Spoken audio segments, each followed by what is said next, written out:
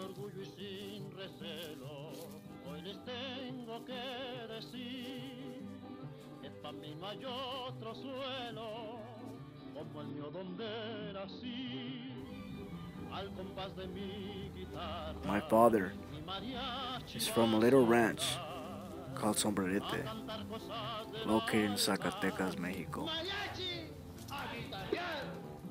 Son mis chinas poblanas, mi orgullo y mi pasión. Mis lindas teguanas verdes, mi... He decided to come to California in the late 70s to find better job opportunities and a better future for himself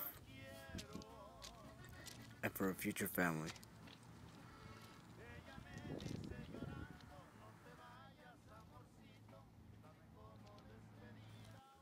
Later on, my dad met my mom, and together they had 3 kids, me being the youngest.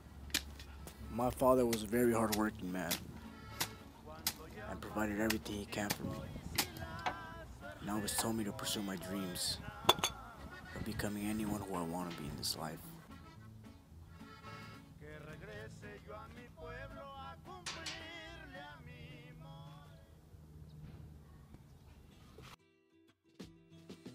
And here I am today, the first person in my family to attend a university.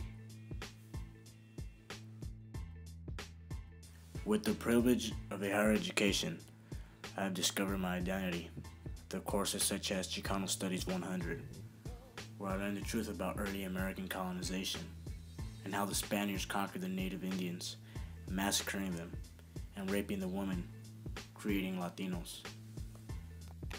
I also learned about the true U.S. history, how we have always been oppressed, and how the government manipulates us, making us a prisoner in a figment prison.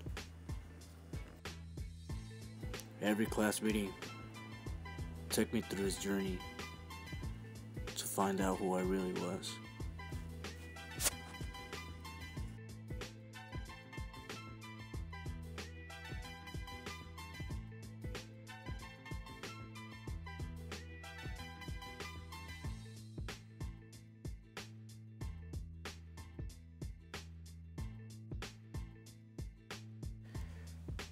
No, a Chicano isn't someone of a certain ethnicity. It means that you are aware that there's a struggle going down with your people, and that you will make sure you'll stand up and do something about it.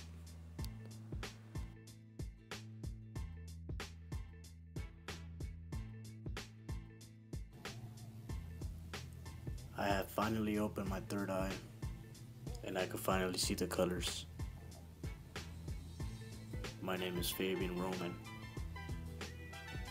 and I am a Chicano.